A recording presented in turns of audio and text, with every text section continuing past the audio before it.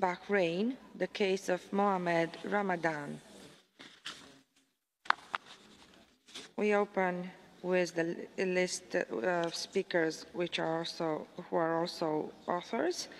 First speaker is Mr. Smith, 2 minutes. President, thank you. There's been a genuinely good cooperation across the House in the production of this really very solid resolution, and bluntly, I'd hope so. If we can't unite on something like an opposition to the death penalty, I don't think there's much hope for us. There are those in Bahrain who do feel that we focus too much upon the kingdom, we criticise too much the lack of progress in Bahrain that we've seen in parts, and there's other abuses in the region. Why not focus upon them? And firstly, we do focus on other abuses in the neighbouring countries, in the wider region. And secondly, in many ways, it is a compliment, because there is a feeling within this House that there is scope for a dialogue with Bahrain that's actually going somewhere. There is actually a process towards reform that we can assist, and there is useful discussions to be had.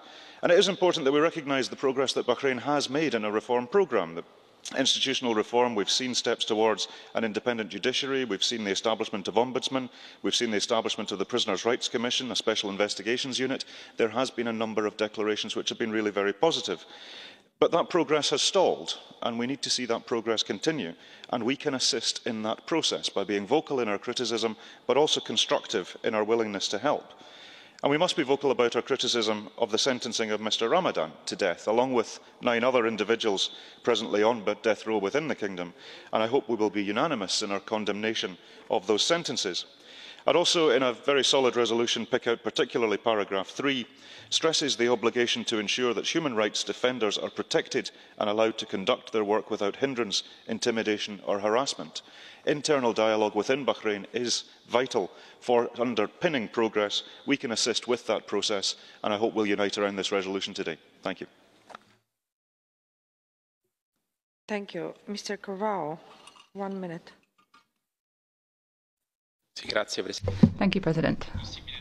We can't deny the member states' failure on the Bahrain issue. What's actually been done, and what will be the future steps forward to do something about these political prisoners who are subject to torture? We've seen the procurement between states where there are friendships, and we continue with these excellent relationships. However, we have not been able to protect the rights of human rights activists. Today sheds a light on the abuses that continue in the country, such as limiting freedom of expression and not allowing the freedom to protest. The case of Ali Musa and Mohammed Ramadan have been imprisoned and tortured just for having exercised their rights are a flagrant violation of this. Member states have to work in depth on a strategy with Bahrain to put economic and diplomatic pressure on the country to try to ensure that they will release people who've been illegitimately imprisoned. Mr. Panzeri, 1 minute. Grazie. Thank you, President. There has been a dramatic series of clashes in the Gulf region involving Iran, Saudi Arabia, the regional powers seeking to impose hegemony over Bahrain. There have been many violations of human rights, and Mohammed Ramadan is only the latest in a long list. And another case that we have is Navel Araji Rabat, another human rights defender. And these are people who face incarceration, they face prison and worse. They face torture also on the part of the police forces. And the logic here is one which bears down on civil society, bears down on media freedoms as well. We express our concerns and call on the Bahraini authorities to put their house in order. Thank you very much. Thank you. Mr. Zdowski, 1 minute. Thank you, Chair. First of all, I'd like to say that this resolution is a huge compromise. It is a compromise from all parties.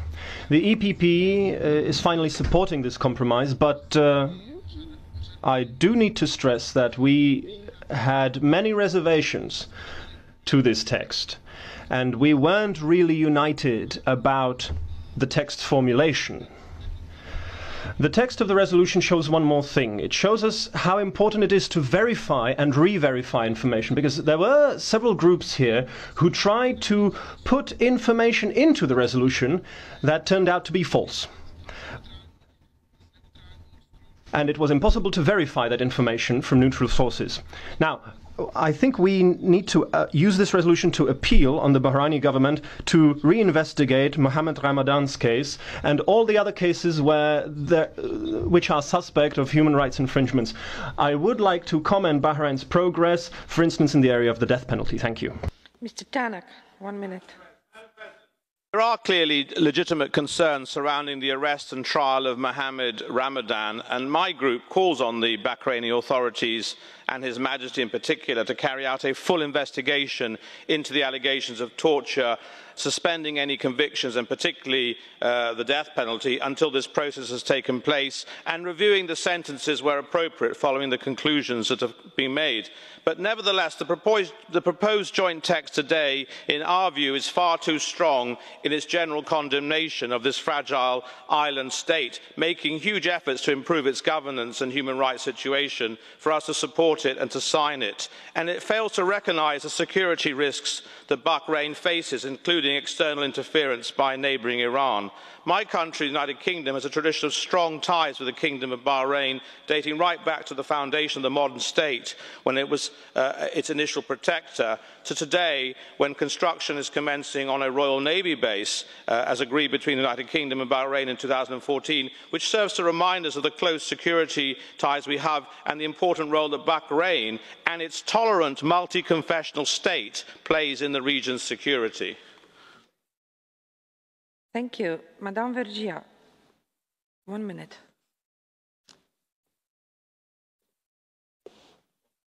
Merci. Thank you. In the Arab Spring 2011, almost half of the population of Bahrain came into the streets. Most of them were Shiite and were oppressed under the system, and they were claiming for democracy and social rights. They didn't achieve it. Other countries came in and the forces of order oppressed them.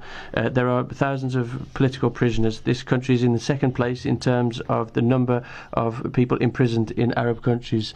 They have restricted rights, and the fight against terrorism is being used as a weapon against them.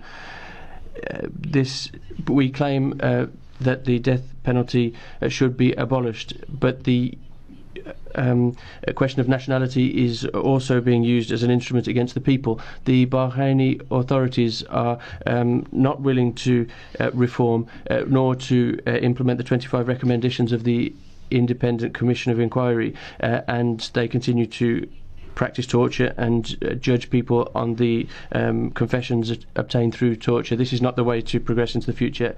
Bahrain has to progress in the right direction. 1 minute. Thank you, President, Commissioner, colleagues. This week, many of you, just like I did, heard from the authorities in Bahrain. They would like to focus on energy, security, and other issues of mutual concern. And I, too, would prefer not to have to ask the Bahraini authorities again to stop torture, to stop repressing minority opinions, to stop revoking people's citizenships, and now, the worst of all punishment, to stop the death penalty. Mohammed Ramadan is one of 10 people on death row in Bahrain, but he is the first to have exhausted all legal appeals mechanisms. We urgently call on the Bahraini authorities to reinstall a moratorium on the death penalty. And more broadly, the best, and in fact the only way to develop fruitful and deep cooperation between Bahrain and the European Union is for them to unequivocally respect the rights of all people in Bahrain, to allow the Special Representative of the UN access to the country and full access to detainees and facilities, and to make sure that it respects the rights of people. Thank you. Thank you. Now, Madam Manescu, 1 minute. Președintă. Thank you, Madam President. I am definitely against the death penalty and the use of torture. And there is no justification for torture and the death penalty by any government. And I hope that the Bahraini government reconsider these measures.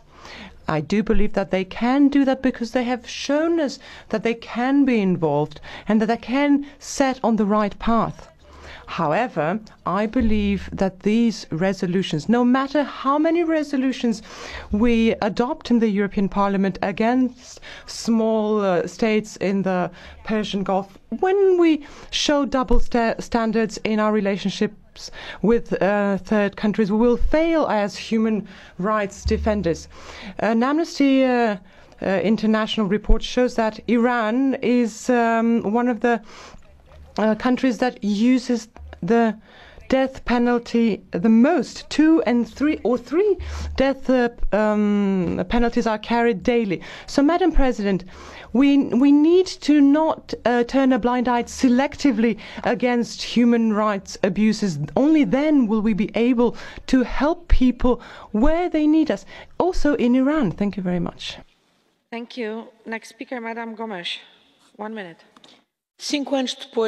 5 years after the first protest for democracy in Bahrain, we continue to receive reports of intense political oppression, arbitrary trials, torture, violence against demonstrators and political opponents, violations of human rights such as trials against human rights activists. An activist was condemned for 6 months in prison last month for a tweet. There's a continued effort to silence manifestors and demonstrators in favour of human rights. This is common practice in countries such as this, practising laws which allow the death penalty to be applied to people such as Mohammed Ramadan, who was tortured allegedly. As well, we call for a moratorium on the death penalty to be introduced as a first step towards it being abolished, and we'd also call for a genuine pardon for Mohammed Ramadan. We hope that the member states and the high representatives make their voice heard on this matter. It's absolutely urgent for the UN Special Rapporteur on Torture visit Bahrain and to get unrestricted access to all detention facilities and places. We show our solidarity with all of the activists active in Bahrain that are imprisoned unjustly. Ibrahim Sharif, Abdullah Yarif, Mohammed Al-Burawi and Sheikh Ahmed As-Salman as well. Thank you. Mr. Kelly, 1 minute. Thank you, President. I'm very pleased to be able to take the floor on this topic, and just like other members, I would like to say that a lot of progress has been made by Bahrain, and they're working well with us in the European Union when it comes to trade and in many other areas. But this doesn't mean that we shouldn't look at the problems in Bahrain, and particularly where things are going in the wrong direction when it comes to the death penalty and other things.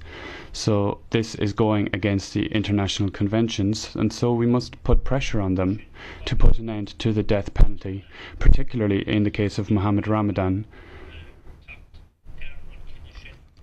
And the way they reached the decision of a death penalty is in case it is very unfair, and he is a victim.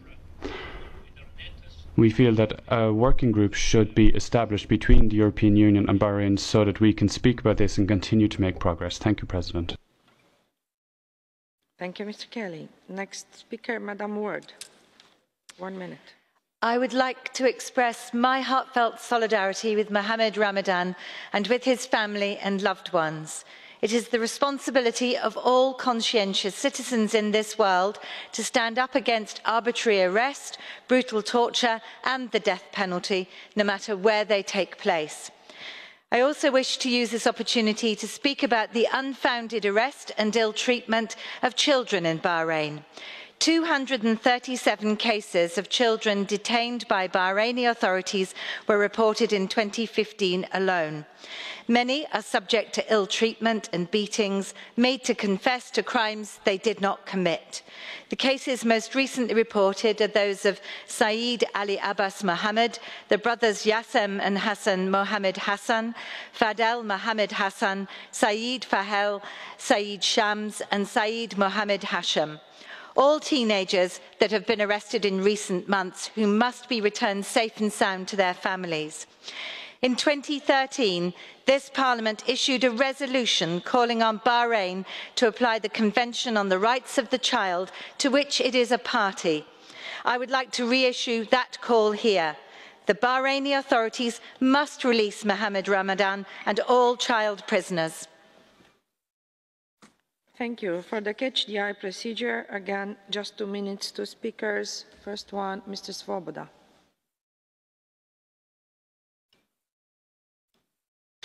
Vážená paní předsedající. President, currently, many countries there is a discussion how to achieve a certain balance between security and freedom. Bahrain is on the right path, that's true, but we shouldn't turn a blind eye to cases such as Mohammed Ramadan and other people on death row. There could be only pardon by the head of the state that could help this person not to be executed. That's why I would like Bahrain to reintroduce the moratorium on the death penalty. I really call upon the authorities to continue in reforms of justice and police authorities in line with human rights. Thank you. And Mr. Caputo.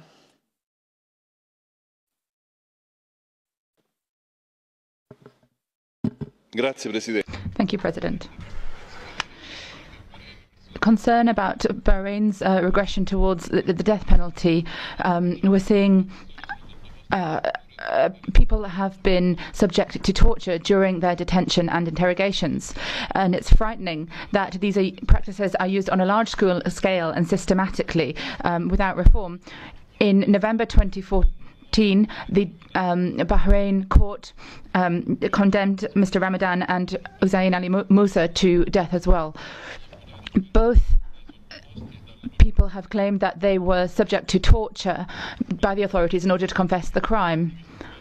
Economic and diplomatic pressure on Bahrain should encourage them to put an end to this practice, to abolish the death penalty, and we should denounce torture of everyone who has been condemned to the death penalty.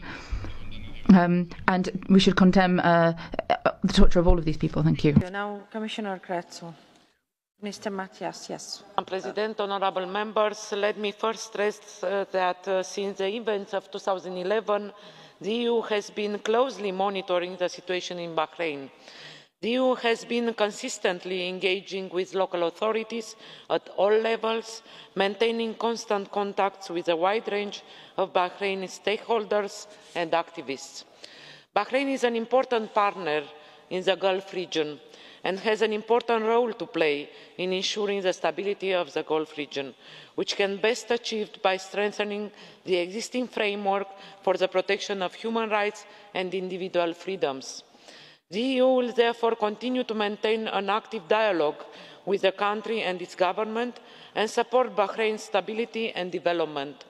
We consider that this objective can be best achieved through a process of inclusive national reconciliation, leading to gradual political and socio-economic reforms based on dialogue and tolerance. Like many in Europe, we have been concerned by the death penalty sentence imposed on Mr. Mohammed Ramadan and Mr. Hussein Ali Musa for their alleged involvement in a February 2014 bomb explosion which killed a police officer, a sentence upheld by the Bahraini Court of Cassation on 16 November 2015. The EU is unreservedly opposed to the use of capital punishment under all circumstances, and its universal abolition will continue to remain a cornerstone of the EU's foreign policy.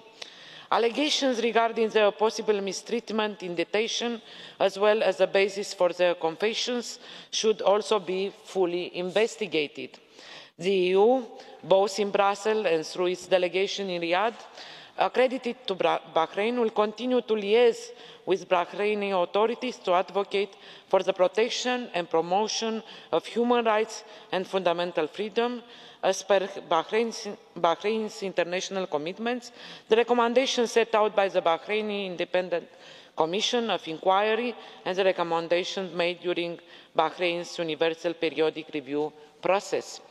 The EU will continue to call on the Bahraini government to act proportionately in all cases to protect the rights of individuals indicted as a result of criminal charges, as was done during the second visit of EUSR for Human Rights Stavros Lambrinidis in May 2015. On this occasion, the EU conveyed again its preoccupation as to the imposition of the death penalty, recalling its principled opposition to this inhuman and degrading punishment. Mrs. President, honourable members, the EU, in close coordination with the EU member states represented in Manama, has been closely following developments related to these individual cases, as well as to the overall human rights situation in the Kingdom of Bahrain. The European Union has expressed firmly on many occasions that violence is not justified in any circumstances. The EU has also constantly called for transparent and due process and for the proper investigation of all alleged cases of ill treatment of torture. Bahraini human rights institutions should effectively tackle these matters in a transparent way, while the robust recommendations stemming from the national human rights institution should be implemented in the interest of all citizens. In this regard, the many steps taken by the Bahraini authorities to implement the recommendations of the Bahraini Independent Commission of Inquiry are positive and have the potential to improve the human rights situation in the country, but more is needed. The Ministry of Interior's Ombudsman, the Prisoners and Detainees Rights Commission and the National Institution for Human Rights have an important and proactive role to play by fulfilling their mandate in full independence and transparency. Let me once again assure you that we will continue to remain seized with the case of Mr. Mohamed Ramadan and Mr. Hussein Ali Musa and to voice the EU's concern through appropriate channels. Thank you very much. Thank you, Commissioner. Colleagues, I have received 7 motions for resolution to wind up this debate. We vote today at 12.